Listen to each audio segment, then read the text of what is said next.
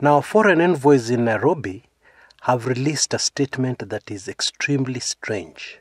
Yeah? In fact, I'd call it bizarre. And I'll tell you why. Now, we all know what is happening currently in Kenya. There's a very serious crackdown on opposition figures. Yeah? People are being harassed. Detention without trial is back. Somebody is held for 4 or 5 days without being taken to court. Isn't that detention without trial? Yeah? We have all manner of harassment of the opposition. Yes? The constitution is not being followed. Okay? We have had the government ignoring a total of 5 court orders. And then on top of that, the government goes and deports a naturalized, born in Kenya, parents born in Kenya person to Canada. Yeah, this is the Miguna case. So what kind of statement would you expect from foreign envoys when all this is happening? You'd expect a statement telling the government to follow the constitution. You'd expect a statement, complaining about the draconian ways of the Jubilee government, complaining about the harassment of the opposition. You'd expect that kind of statement. But no. What do the foreign envoys do instead, led by Bwana Godec? They release a statement asking NASA to recognize the government of Uhuru Kenyatta. And then buried somewhere in the last few paragraphs, they say, Jubilee should follow the constitution and NASA as well should follow the constitution. What? Somebody please correct me and tell me that there was no such statement issued, that I've gotten my facts wrong, because I don't understand. Yeah? And indeed, many long-suffering Kenyans don't understand. Now, first of all, I'm extremely suspicious because of the timing. We know that on Friday, the Canadian government issued a statement, in fact, a very serious protest note, to the Kenyan government of, the way it is behaving. Yes, the way it treated Miguna, the way the opposition are being harassed, the shutting down of TV stations, etc., etc. Canada issued that statement. Now, don't you think it is funny, a day or two later, the other envoys release another statement which is the very opposite of the Canadian statement? Is somebody trying to balance public opinion? Is somebody trying to play a balancing game of tit for tat? The Canadians said this, so let us cancel it by saying all the other Western powers are for Jubilee. Get my drift? Now, these ambassadors, kwanza this Bwana Godec, staying in Muthaiga, they don't know how the ordinary Kenyans are suffering. They only hear. Yeah?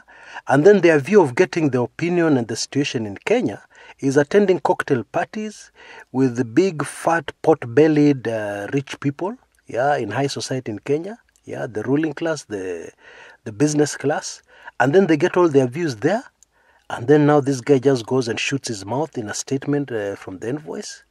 Oh gosh. Now NASA leader Raila Odinga has hit back at that statement very hard. And one of the things Raila said is that the Western powers have not had us deciding who their president should be. For instance, there was there still is some controversy over the election of Donald Trump as president of the US. So Kenyans have not gone to the US and said Hillary Clinton should be our president, or it's Trump who should be our president. It's none of Kenyans' business. And therefore, in the same vein, it is none of the US's business who the Kenyans have recognized as their president. Now, this is even more interesting because we all saw the crowd at Uhuru Park. I mean, why don't we have a referendum today for Kenyans to decide and let it not be run by IEBC and the Chebukati types? Why don't we have a referendum today, and then let's see what the people think as to who their legitimate president is.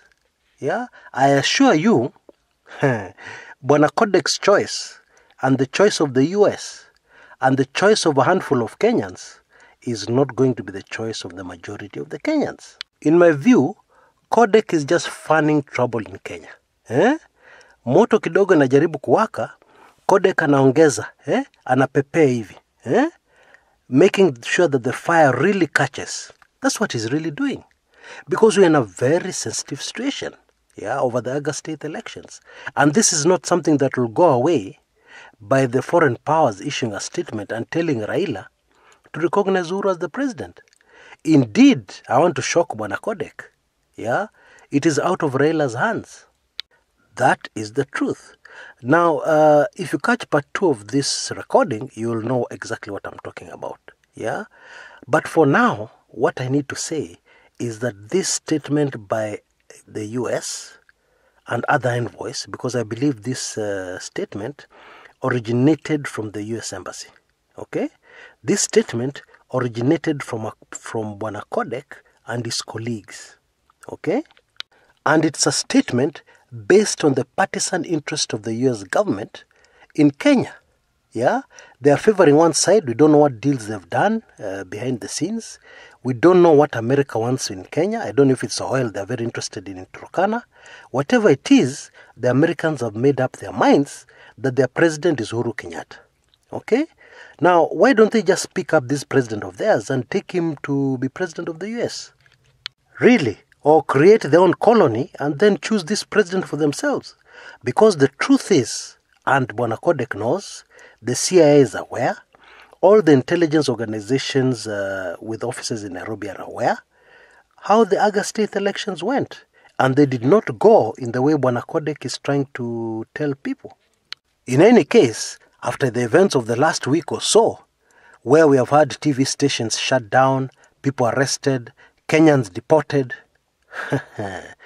that is the last statement Godec should have come out with. Yeah, really, really, really.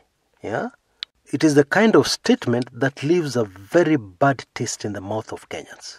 Really, really. Yeah, oh boy. Until next time, this is Kshs Kumekucha.